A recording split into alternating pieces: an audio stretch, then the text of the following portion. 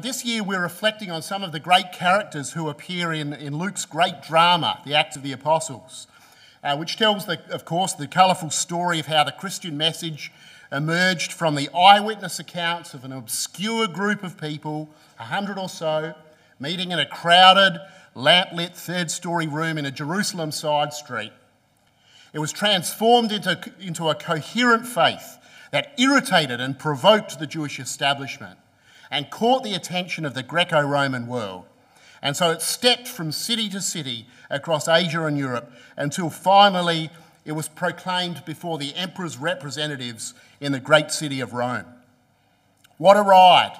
And I envy you, I must say, because it's such a colourful, vivid narrative. It's got such remarkable characters, both good and bad, in its pages, and it's got some powerful and encouraging spiritual lessons as well, and we're going to touch on some of them tonight.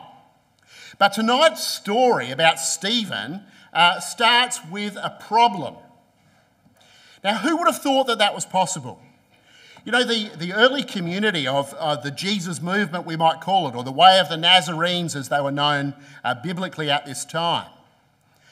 Who would have thought that a community like this would have experienced, mundane, everyday problems? You know, John the Baptist had promised, hadn't he, when he foresaw what was to come. He said, as he was preaching, that there's coming one who's stronger and more worthy and mightier than I, and he's going to baptise you with the Holy Spirit and with fire. And repeatedly, Jesus reaffirmed that promise. He told the disciples, stay in the city until you are clothed with power from on high. Wait for the promise of the Father. You will receive power when the Holy Spirit has come upon you, and you will be witnesses to me. The promise was repeated again and again by Jesus himself. And he told them as he left that they were to go into all the world and with his authority and in his power to make disciples of all nations, baptizing them in the name of the Father and of the Son and of the Holy Spirit. That was the promise. And what an amazing promise it was. And it galvanised the disciples. They were there in that upper room for a solid week just praying for the fulfilment of that promise after Jesus had left them. And suddenly the day came. And as they were in the temple worshipping, the house was filled with a rushing mighty wind. And they were all filled with the Holy Spirit, we're told in Acts chapter 2. And Peter goes on to explain, doesn't he, that this is what God had promised in the prophet Joel. I will pour out my Spirit. And he held out that offer to the crowd as he holds it out to us still today. You will receive the gift of the Holy Spirit. And again, as we make our way through the book of Acts, we see the Holy Spirit charging this community and the leaders of that community in order to go about Jesus' work. Peter's filled with the Holy Spirit, and tonight Stephen is filled with the Holy Spirit, and on other occasions Paul is filled with the Holy Spirit. Time and time again, God charged these people with spiritual energy to carry forward his work. In fact, the whole ecclesia at times, they were all filled with the Holy Spirit. And as Paul later said, that was sort of core to what God was doing. He was building a new temple of people, not of bricks and mortar. And that would be a dwelling place for God by the Spirit. So you'd think that in a spiritually charged community like this, how is it that they got problems? And yet they did have a problem.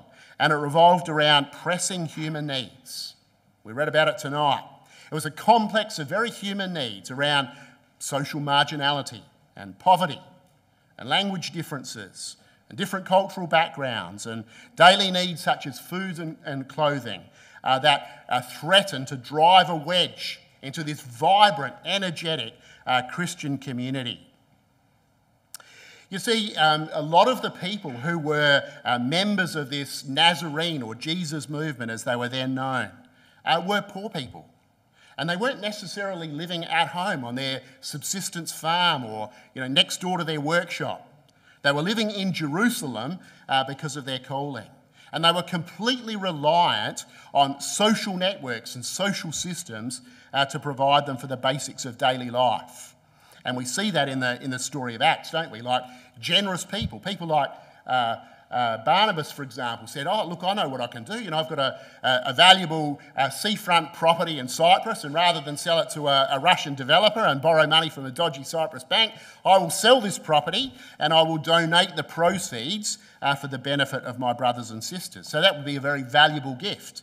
And once he'd sold the property, he took all of the money and he put it at the feet of the apostles, and they then each day took parts of that and handed it out to people whose needs they became aware of. And a system grew up of these daily distributions of food and clothing and other basic necessities, like it might be a toothbrush one day, or a pair of second-hand or hand-me-down sandals the next, or another garment, or perhaps some bread or some curry or whatever was needed by people day to day. And people were absolutely reliant on these daily distributions for the basics. They had nowhere else to go.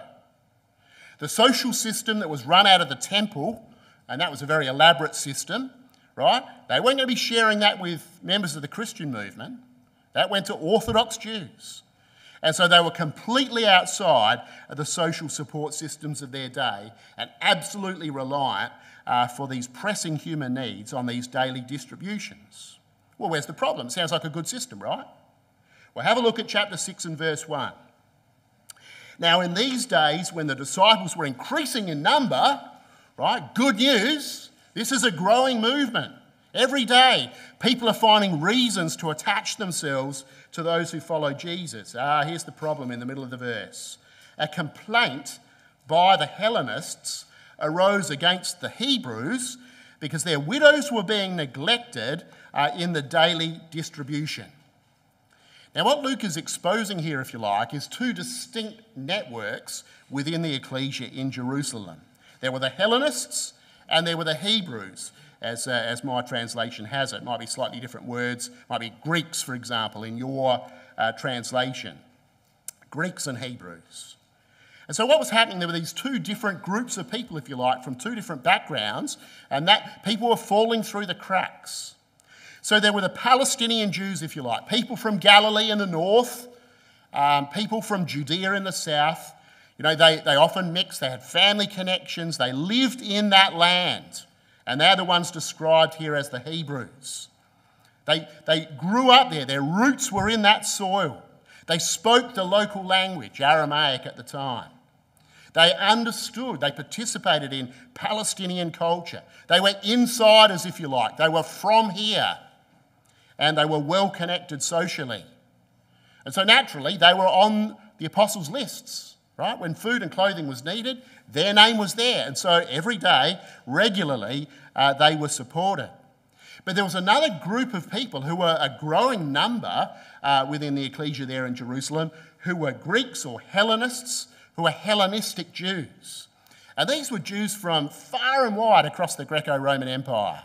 They could live hundreds or thousands of kilometres away.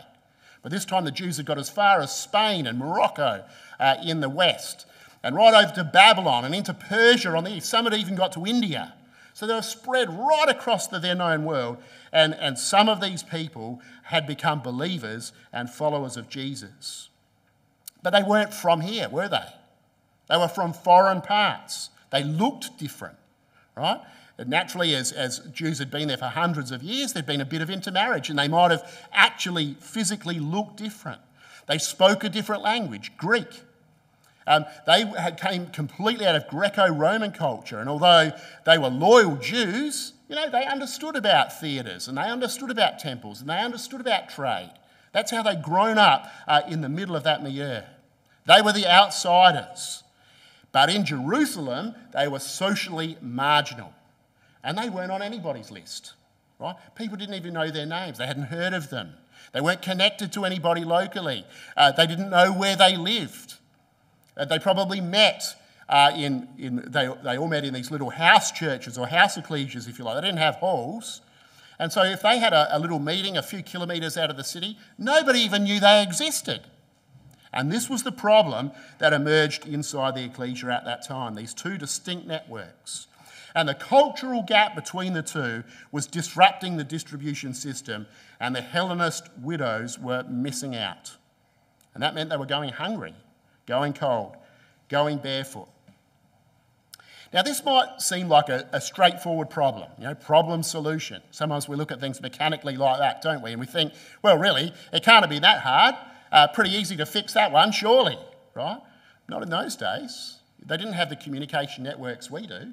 How were they actually going to identify these people and get them on a list, find out where they lived, assess their needs and make sure that every day those needs were met? It wasn't quite so straightforward as it might be today to solve that problem. But what concerns me, I suppose, is if we think below the surface and we think about what this tells us about any human community. There's always the threat, isn't there, of fragmentation, of a community coming apart, of starting to fight among itself over things that don't need to become issues. And we see a little glimpse of that human reality here. And while we might not face this specific problem, there's always the potential, isn't there, for division.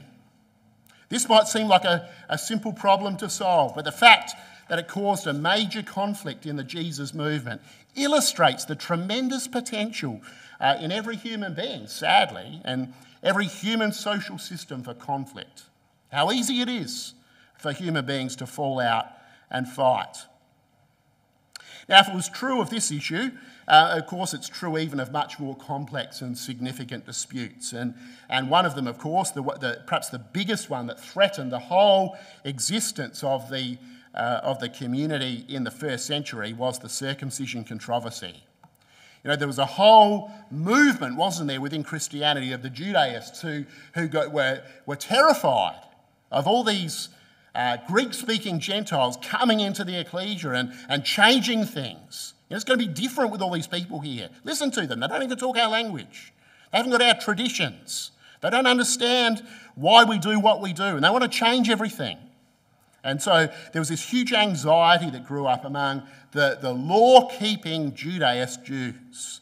And they started a movement, didn't they, within the ecclesia to say that all of these people who've been flocking to Christ, now they have to be circumcised and they have to keep the law of Moses, and they're no longer allowed to eat pork or products that contain blood, and they've got to keep a large distance between themselves and their Greek society, because we know that that's polluted with many evil things, and so on. And the list of rules and barriers to faith started to mount.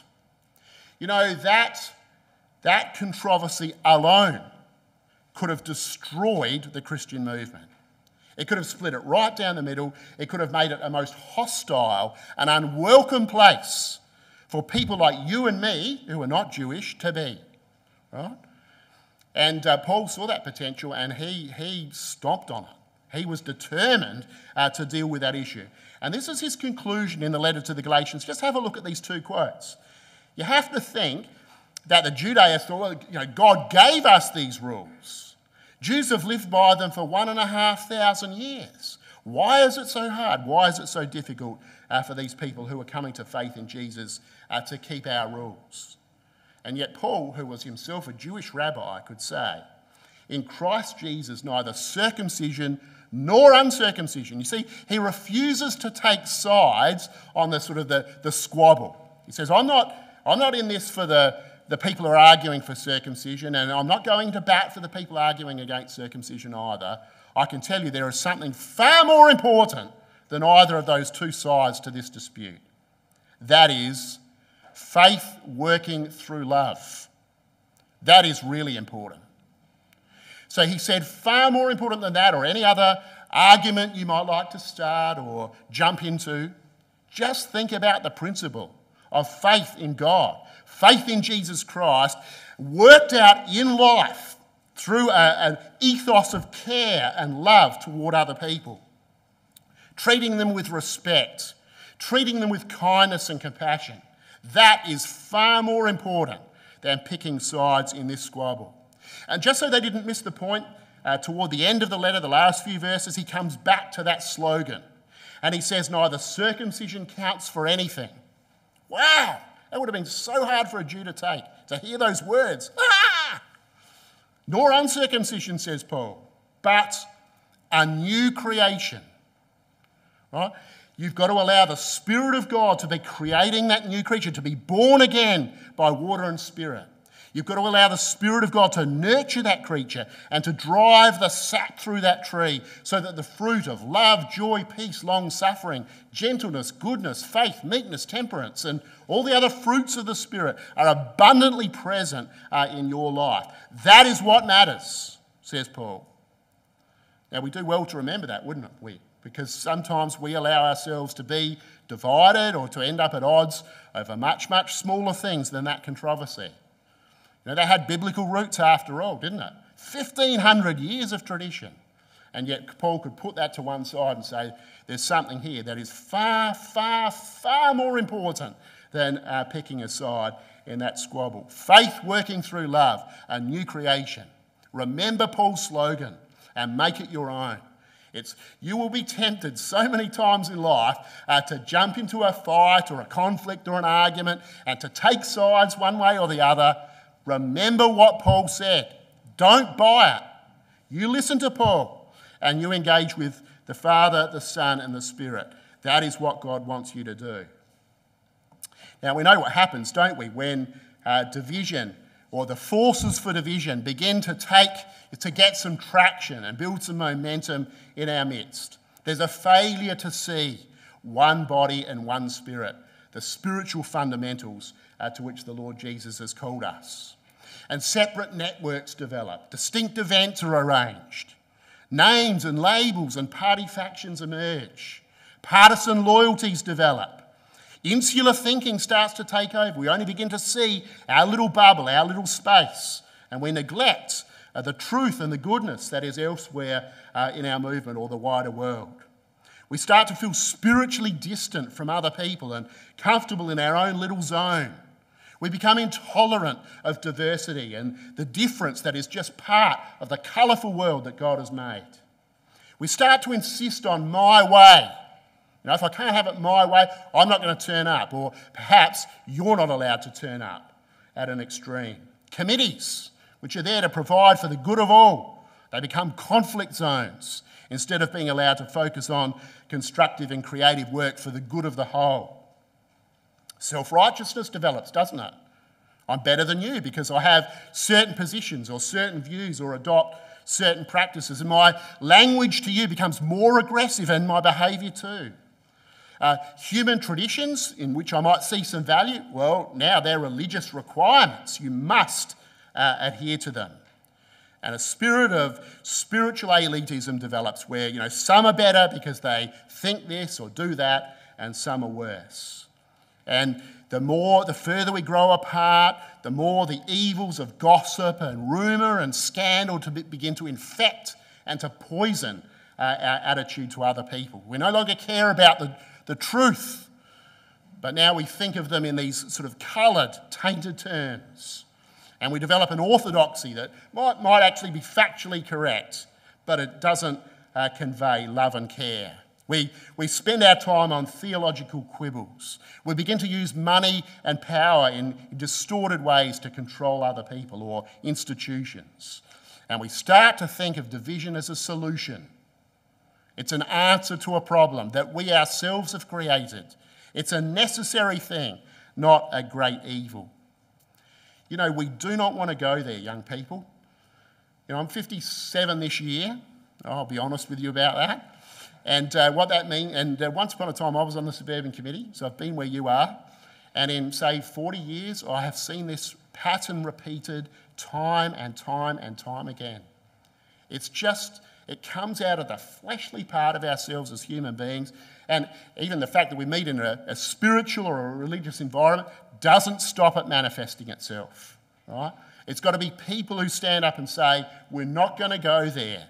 We're not going to adopt this approach to life together in Christ. Instead, we want to take a wholly positive approach. And that's what the apostles were focused on, as we'll see in a moment. They thought that one body and one Spirit was a fundamental, and we should always be aiming to achieve that. They sought to unify the different networks and bring them together and connect people, abandon the name-calling and the labels that divide. Work with Jesus for the good of all, not the good of some. Find ways to get close to people spiritually and connect with them and understand why they do the things they do. Develop a large vision. Open up your heart and mind. Embrace diversity. Move forward together with others, even if they are different from you. Allow the people who are doing the hard work of staging events like this to become constructive and creative. You know, I can tell you for sure that from the president down to the host to Mitch and the committee, they are working so hard to make this a positive and a constructive place to be, where you can come and you can feel safe, you can feel that you can have a great time with your friends, you can be built up spiritually, and you've got a chance even to outwork yourself lives of service. You can do things for other people or for the good of the whole. That's what they're trying to create. And you want to back them all the way. Find a way to chip in and do your own thing to support them in that mission. Let's value integrity, faith and love. Let's aim for reconciling language and behaviour that brings people together. That's what we want to do. And that's certainly what the apostles were focused on. Let's see the value in human traditions and respect them in their place. Let's look for ways to diffuse spiritual values through our group, not keep it the province of a few, and focus on truth, honesty, respect and kindness. Prize truth and love in action. Focus on the fundamentals that we hold in common, not the little things where we might have different points of view. Use money, use power, use resources for good, and see unity as an essential thing that we must accomplish, not an evil. That's what we've got to focus on.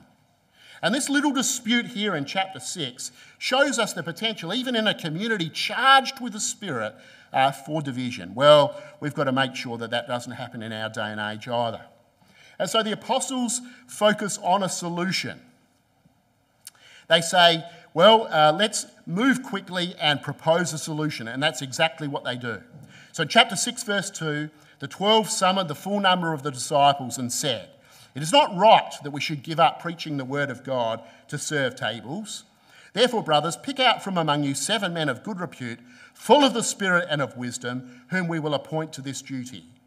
But we will devote ourselves to prayer and to the ministry of the word." So you see, they're not saying this is not important. They're saying it's very important and we need to find a solution, but we've got a full-time job. We're out there preaching the word, right? Carrying the message into all the world as Jesus has asked us to do. So what we need are more hands. We need to find 7 people and they've got to meet these criteria. You choose them, right? That's a clever move, isn't it? Right? Here's the congregation who are sort of split down the middle, arguing among themselves and looking at each other sideways and imagining all kinds of prejudices and biases when really, in the end, it was a simple communication problem. They're saying, work together, guys. Here's what we propose. You find 7 people who meet these criteria and we'll appoint them over this task. And so that's what they did. Now, why these 3 criteria? Well, reputable is the first one, isn't it? You can understand why that would be important in the work they were being asked to do, that you wouldn't want somebody lazy or negligent responsible for this task. You wouldn't want them diverting resources into their own pockets. You wouldn't want them favouring family and friends. They needed to be reputable people who could be trusted. They had to be full of the Spirit, said the apostles. In other words, we don't just want them to see this as an administrative task. It's not like filing, for example, right? We need to see this as a spiritual task. And when we hand over the parcel of food and clothing, we want a spiritual message to go with that. So we need people who are full of the Spirit. And we need people who are very wise as well. They need to make sensible decisions about how to share out scarce resources and decide who's eligible and who needs what and how to reach people who are a little more distant from Jerusalem. Well, they had a good look and they came up with 7 names that they were happy with and they presented them to the apostles. And in verse 6, these they set before the apostles and they prayed and laid their hands on them. And so they were officially consecrated to this work. Now, of these 7 who are listed in verse 5, and well done, Josiah, for making your way through that list, you'll notice that the first is Stephen. And just like Peter is always the first named whenever the 12 are listed, So Stephen is put at the front of the list because he was such a special person. Stephen, a man full of faith and of the Holy Spirit, Luke tells us. And when we look at Luke's description of him, we can see why that is. Now, the first thing we should note about Stephen, his name, his background tells us that he, like the Hellenist widows, is an outsider. Right? Stephen's not from here. He doesn't look like us. He doesn't dress like us. He hasn't been brought up in Jerusalem. He speaks another language. He's an outsider too, isn't he? And yet look at all the positive qualities that Luke lists about him in chapter 6 and chapter 7. He's clearly reputable and wise because he meets those criteria.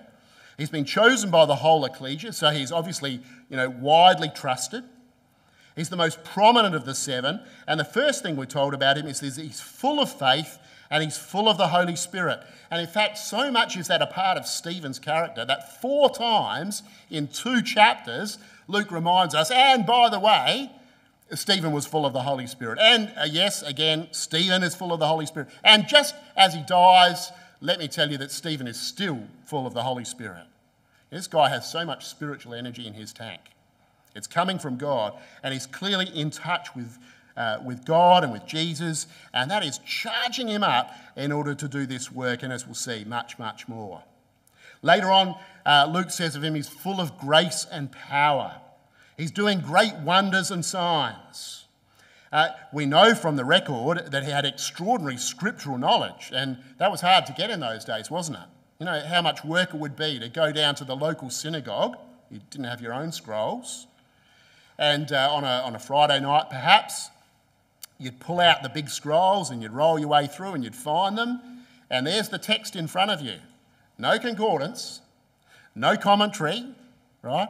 It's not Stephen's native language, and yet his grasp of Scripture was astonishing. So this is a guy who's put serious hours, he's got serious passion, hasn't he, for understanding the Scriptures, and he's put in far more work than we would have to do to get the same kind of results, and certainly his knowledge and his understanding is extraordinary. He was a highly effective preacher and debater, and we'll get to that in just a moment. He had a personal relationship with Jesus, and he was a forgiving, not a vindictive person. They're sort of hurling boulders at him at the end, and he's still praying for them because he wants their salvation. What a remarkable person is Stephen. So he's the focus of these 2 chapters from Luke. And, if we think about Stephen, as we said, he's outside the social network, he's a nobody. It was only in the very last few days of Jesus' life that any Greeks showed any interest in what Jesus had to say. So Stephen was a recent Christian, not someone who'd been following Jesus from day zero. And yet for all of that, his spiritual disabilities, or his social disabilities if you like, became spiritual assets. He stepped up. He did a magnificent job, and he went down in the record, as we see, as a Christian hero on all counts. Now I want to encourage you to think about yourself and how you can do the same. But let me first take some contemporary examples, okay? These are probably faces and names that you recognise. Grace Tame, a survivor of sexual abuse, who fought for the right to discuss her experience publicly. Under Tasmanian law at the time, she wasn't even allowed to talk publicly about what had happened to her, and she changed that law. And she won such recognition for that struggle for recognition for survivors of sexual abuse that she was made the Australian of the Year in 2021, and she led a whole new movement pressing for respect and security and equity for women. It's a crucial national discussion that Australia has to have. And Grace Tame started that movement coming from that challenged background. Or take another face that I'm sure you know, Greta Thunberg, a young woman diagnosed with Asperger's syndrome, obsessive-compulsive disorder, and selective mutism, so not an easy life for her inside her head. But she started by instigating a worldwide school strike to galvanise support for climate change action among students. And she's since won numerous international awards for her ongoing pressure that she puts on people like President Trump, for example, for whom I have zero time, but nevertheless a very busy and for a time an important man, had to take notice of her tweets. He could not ignore them. She was able to advocate for climate change action to such effect. Or perhaps Dylan Alcott, this year's Australian of the Year, an elite wheelchair tennis and basketball player, won numerous major competitions, an advocate for living a full life as a physically disabled person. Right? He's not allowing his situation to hold him back, is he? It's a platform to create positive change, and that's been recognised with that award. Or finally, Nick Vujicic, born in Melbourne with tetra amelia syndrome, which means he has no arms or legs. Initially rejected by his parents. Now, he's reconciled to them now, but imagine how tough that would be. To live with the fact that when you were born and you were different, your parents walked out of the hospital and walked away. Right? That's tough, isn't it, to start your life like that. But now a successful motivational speaker and happily married with 4 children and has got a business motivating people in the United States. I've seen videos of him addressing school groups, right? Now, you guys are in that stage or maybe a little out of it, and I know how hardened and cynical you can be. I mean, I'm looking at Daisy here, for example, right? I've seen him move people to tears just by the person he is and what he can say about living a full life, right? These are remarkable people. And each of them in their own way has had to take serious social disabilities and convert them into assets. And we can do the same on the spiritual front. God can do the same for you. And he can take your social or your physical challenges, whatever they are, and he can convert them into spiritual assets. And you need to trust him and to connect with him so that he can find you important and worthwhile things to do. And you can give yourself wholly to those tasks. And that's what Stephen did. He didn't sort of sit back and say, well, I'm an outsider here. I didn't create this problem. I'm not from here. I don't speak their language. They don't include me. I'm on the edges all the time. I'm never invited in. I'm not in their friendship circle. Stephen took his social disabilities and he allowed Jesus to make them spiritual assets. And what a difference that made. Well, Stephen and the fellow 6 deacons were consecrated to their role and they went about their work. And look at the impact they had on their community. Look at verse 7. And the word of God continued to increase, and the number of the disciples multiplied greatly in Jerusalem, and a great many of the priests became obedient to the faith. Now, the fact that Luke slots that in there tells us, doesn't it, that the positive impact of this solution that the apostles put in place and the ecclesia supported 100%, and the power of the 7 people who are mentioned in verse 5, the extra energy they created in that movement, really had a huge impact in the area around Jerusalem. And even the priests, right, socially so conservative and so conservative religiously, and yet they too are now, a great many of them, drawn to obedience to the faith. They get baptised, they become believers in Jesus, and they participate in their worship. So it was a successful innovation, wasn't it? And it became a fixture in Christian assemblies. Paul gives advice about deacons, for example, choosing them. And women too were appointed to the role. It wasn't just a male province. But soon a fierce conflict broke out that was quite personal to Stephen. It's there in verse 9 and 10, isn't it? Stephen, full of grace and power, was doing great wonders and signs among the people. Then some of those who belonged to the synagogue of the freedmen, as it was called, and of the Cyrenians and of the Alexandrians and of those from Cilicia and Asia, rose up and disputed with Stephen. So Stephen himself is obviously having a big impact on the Jerusalem world. And there's a group of people in this synagogue who are conservative Jews, and they think, enough, we've got to stop this guy. Look at the impact he's having. Right? We've got to do something about this. We're going to find the holes in his argument, talk him down, undermine, erode, unravel his faith in Jesus Christ, white ant the power of his preaching, and that we can stop this movement in its tracks. that's what they tried to do. So they started challenging Stephen in public places, perhaps in the synagogue itself. And more and more energy, more and more heat was created by this debate. But Stephen's opponents couldn't withstand the wisdom and the spirit with which he was speaking, verse 10.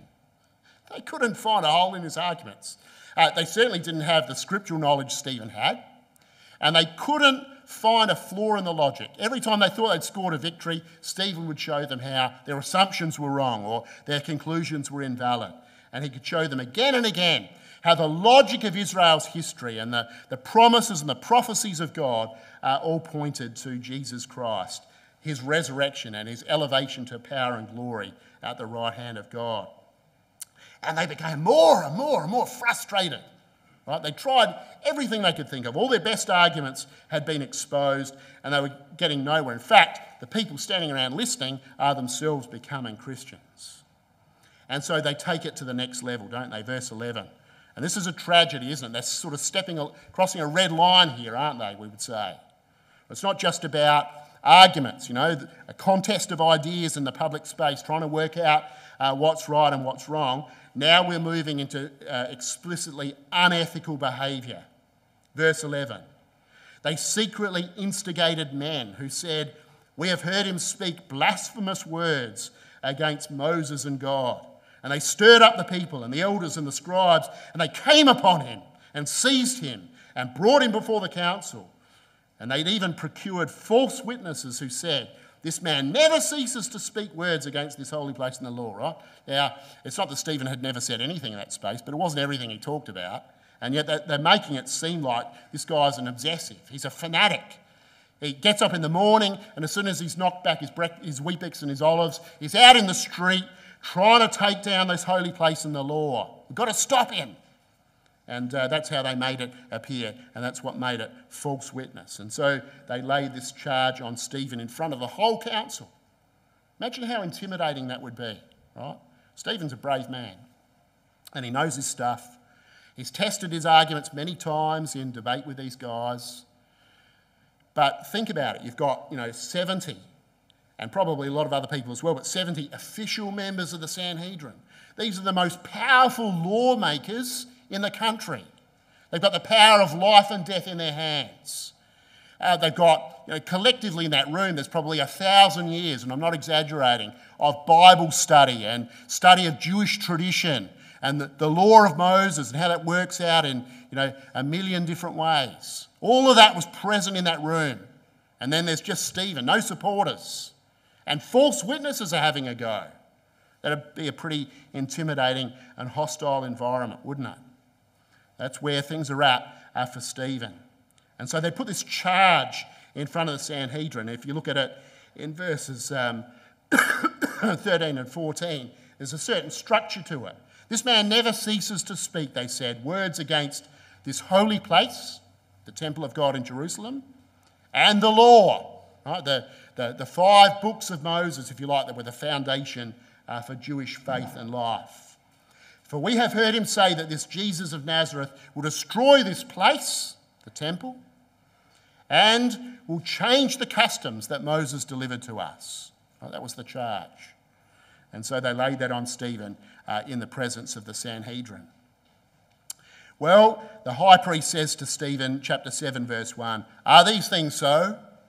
Probably said it a lot more dramatically than that, looking down his nose, across his great beard at Stephen.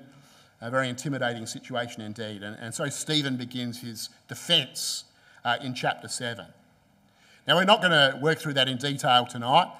We'd be here till midnight. There's a lot of information packed by Stephen into this chapter, right? He really, really, really knows the Old Testament back to front.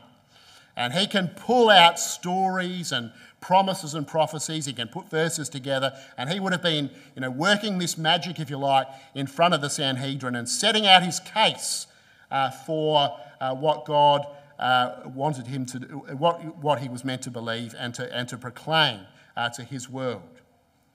We've got to think about that ourselves, don't we? I mean, none of us are Stephens, right? But all of us have got reasons, I'm sure, for what we believe. And they've got to be first-hand reasons. Right? When I was a kid, Initially, at school, for example, people might ask me what I believed or, what denomination I was a member of. And the answers I gave were all second-hand. They came from my parents, or they came from my Sunday school teachers, and they might come from a speaker that I particularly enjoyed. And I would do my best to sort of summarise the reasons that they would give, why the Bible is true and why Jesus is alive and why he will return. But it came to a point in time where I thought, these are not good enough. I've got to have my own reasons. Really? And that's what the Apostle Peter says we need to do. We've got to be ready at all times to give a reason. Right? It doesn't have to be an essay. It doesn't have to be an elaborate or profound argument, but it does have to be your reason why you believe and live as you do. And that requires all of us to think about that, doesn't it? Right? Stephen had put an enormous amount of time into developing his reasons, and certainly we've got to engage in some reflection ourselves and be able, honestly and authentically, to explain to other people why we live as we do. Well, Stephen takes almost a whole chapter 7, verse 2, all the way through to chapter 7 and verse 53. 52 verses of the book of Acts are devoted to Stephen's defence. And while we're not going to go through it in detail, we can pick out a few key themes from what he has to say. The first point that Stephen made, it was in response to the temple, of course, and Jesus did say something like that, didn't he? Remember? John chapter 2, the first Passover. He goes into the temple at Jerusalem and he plats a small cord of whips and he chases out the people selling calves and lambs and goats for sacrifices and doves, and spills the tables of the money changers, and they say, "What sign do you give us? Because you do these things." And he says, "Destroy this body, destroy this temple, and in 3 days I will raise it up." And they thought, what's he putting himself forward as a sorcerer? Right? Knock down this temple in 3 days, there it is again. It's not what he meant at all, is it? He was going to replace that temple. That would be a ruinous heap of stones once the Romans had finished with it. And Jesus was going to replace that because God is worshipped in spirit and truth, not in places and temples.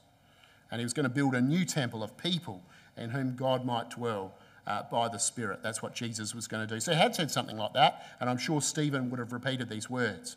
But the point he makes, and it's a very powerful point, is that God works everywhere.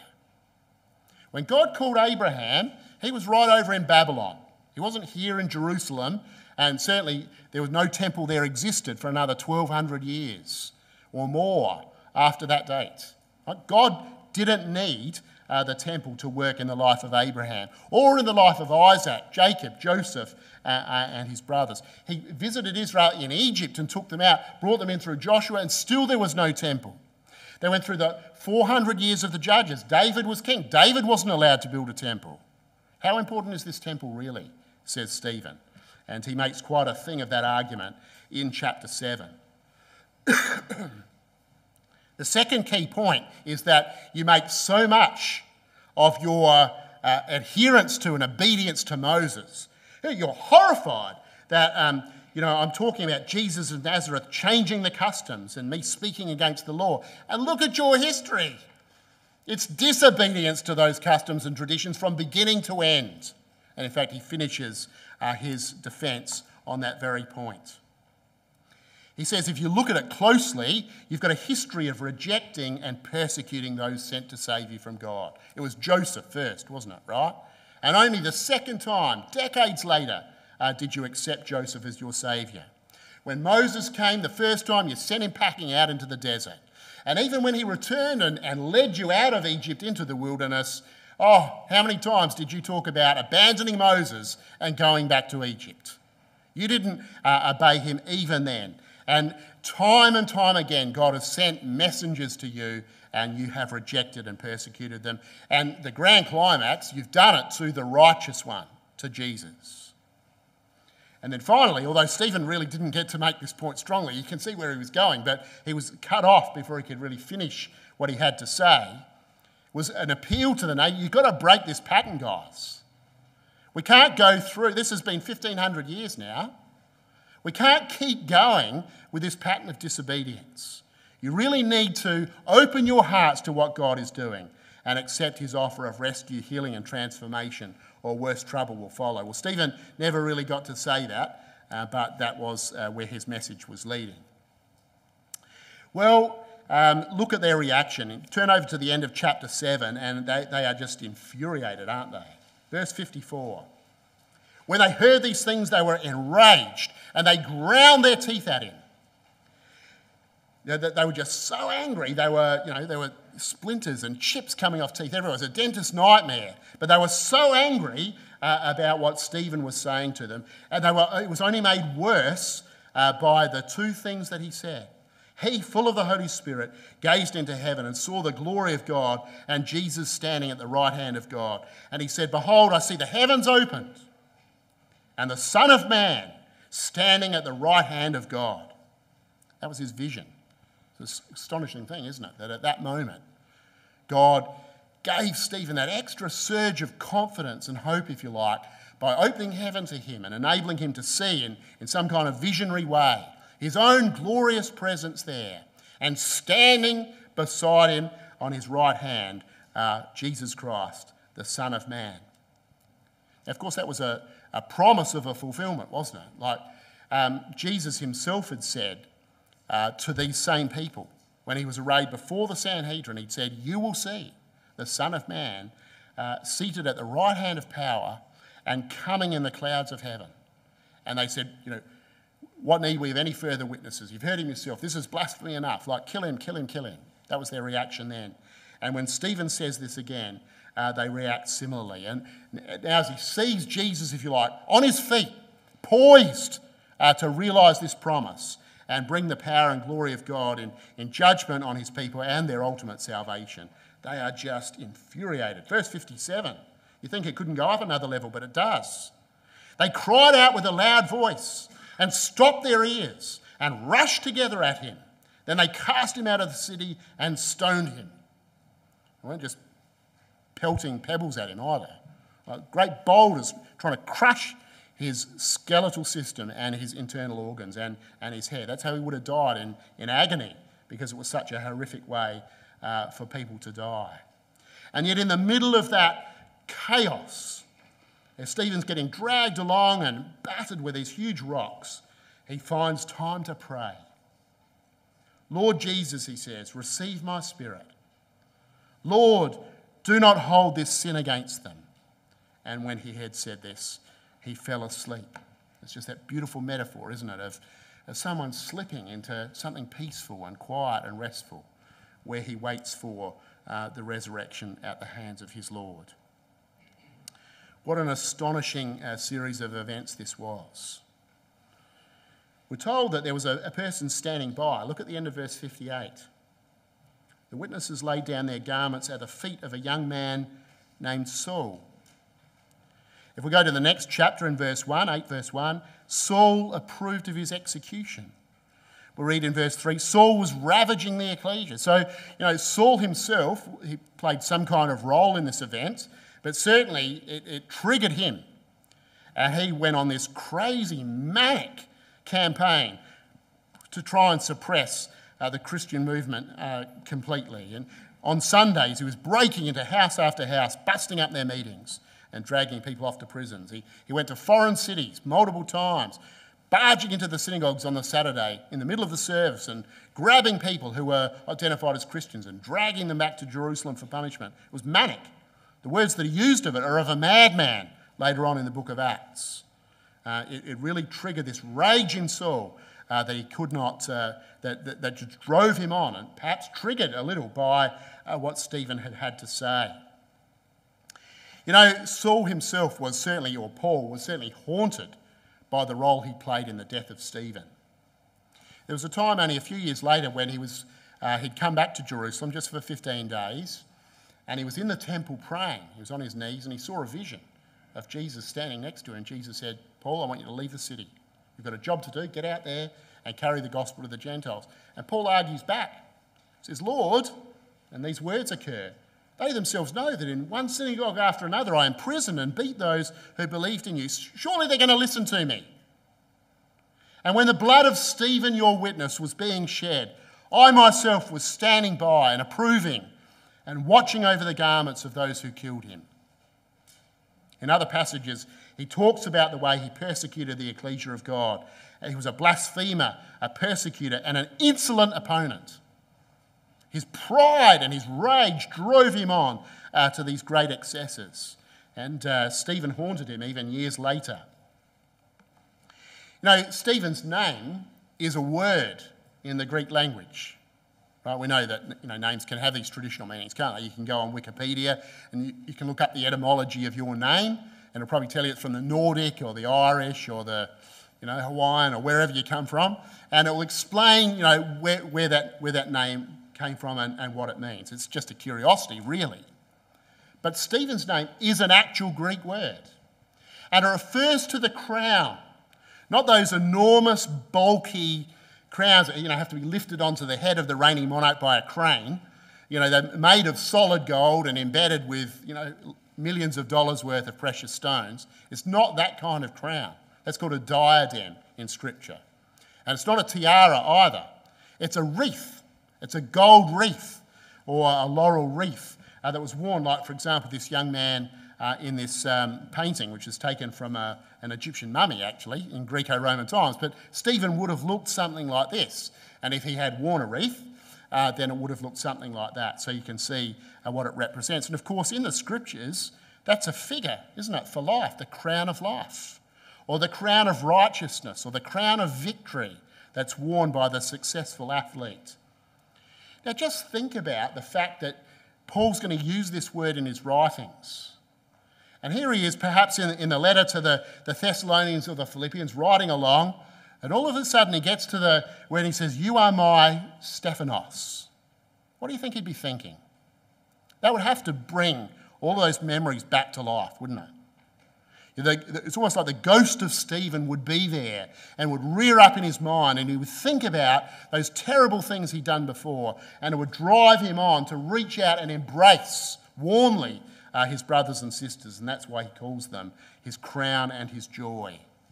When he went to Greece, the very first people he converted and baptised was a man called Stephanas and his household. I wonder why he was a target for Paul, why he zeroed in on him, and why at the end of his life he wanted that crown of life or crown of righteousness that only the Lord could give him.